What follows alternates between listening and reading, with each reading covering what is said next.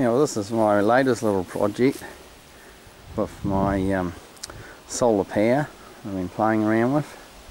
I bought this vehicle that someone has converted to an electric car.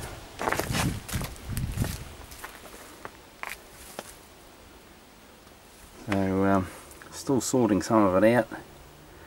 The original battery management system for the lithium batteries had failed, and looks like it's possibly damaged a couple of cells, but all in all the rest of them, from what I can tell, seem to be okay.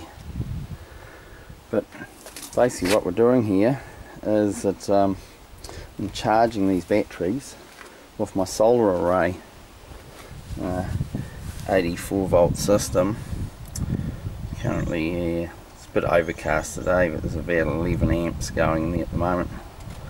I've seen it shoot up to about 20 odd there a bit after midday. So there's nearly 14 amps there now. So anyway, needless to say, we've charged this not fully, because I haven't got a proper battery management system on it at the moment, so we've ripped the old one off. I've ordered the new bits and pieces to set a new system up on it. So I've just been monitoring the cell voltages while charging, and probably only been about half charged or thereabouts, just keeping plenty of headroom that I don't have any cells go over voltage without, as I say, the battery management system on it.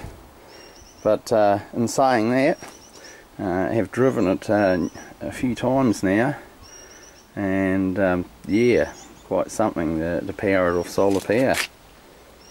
So yeah, there's batteries on the back as well. The total, yeah, there's a total of 26 cells at 130 amp hours each. Whoops.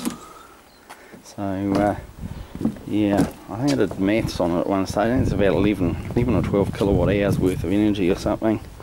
So I'm figuring with my solar panels that I got up in the yard here would probably take about 2 days to charge it from flat. Might not be a car used every day of the week, keeping that in mind if you're running it off solar power, but certainly for something to hop in to go down to the supermarket and do the other odd little things here and there, and when it's parked up it's connected, it should keep it fairly well charged, I would think.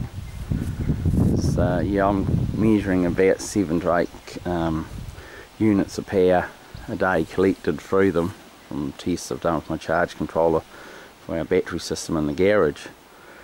So anyway, we'll just have to do a bit more experimenting and see how it goes. I'll just bleed the brakes, put a new master cylinder in it that had failed. Yeah, I guess I'll make another video and let you know how I get on. But yeah, have driven it a few times, and it's effectively been recharged, not from the mains, but from my solar system. So happy YouTubing everyone, and until next time, cheers.